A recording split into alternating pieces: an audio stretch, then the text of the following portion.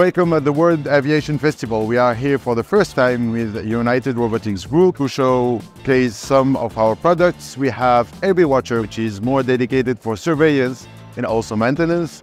We have Pepper with ChatGPT integrated, and now with this you can have more use cases and more information to give to our travelers.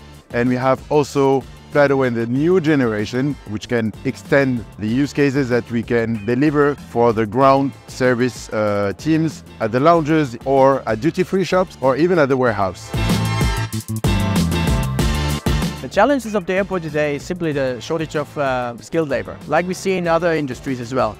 On top of that, they double their customers coming towards them, so the demand will increase dramatically within the next 15 years. And these two factors is a huge challenge for the industry. Today, robotics are used typically in an industrial thinking process. But what they're struggling with is how can they improve further down the line? How can we do better and smarter decisions which affect the customer journey in a positive way? I think with our Robotics philosophy, we can help perfectly in exactly this mindset.